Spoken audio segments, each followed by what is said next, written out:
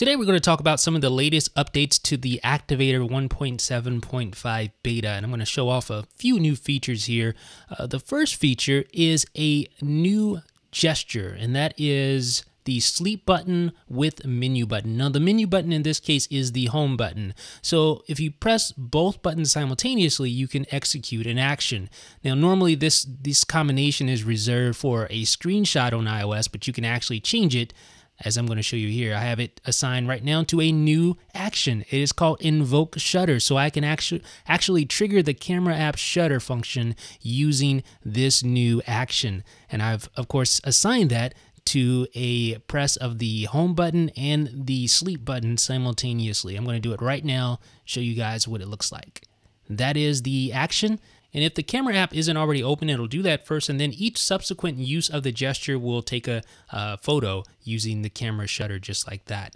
So it's a pretty simple, activator gesture, but it's one that likely many have been asking for a while. So it's nice to have the ability to reassign the home button and sleep button simultaneous gesture to do something different. In this case, I assigned it to that new action, the camera shutter.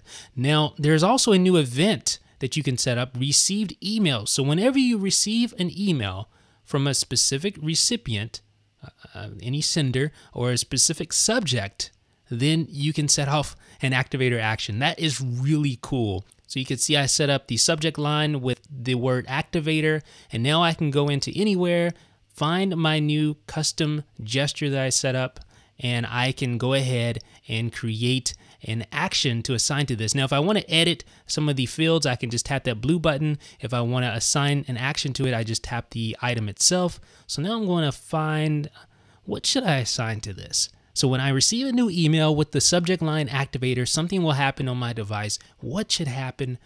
Let me think here. How about just activate notification center? That seems pretty swell. I mean, I don't know. Just for testing purposes anyway. There's tons of things you could go with it, tons of areas you could go with this, tons of places you could go with this if you wanted to, but I'm going to do the activator gesture. So I sent myself an email. I'm going to refresh my email just like this, and let's see what happens. And let's try it again. There we go. So I received an email with the activator in the subject line, the word activator in the subject line. You can see that the notification center invoked automatically, courtesy of Activator, and there is the email right there. I tried it actually a couple of times, but through the magic of editing, you guys didn't see that. So this is Activator. It is 1.7.5 Beta 8, and Beta 8 added the new sleep button press with the menu button and the invoke shutter. It was actually Beta 7 that added the support for custom events triggered by an incoming email.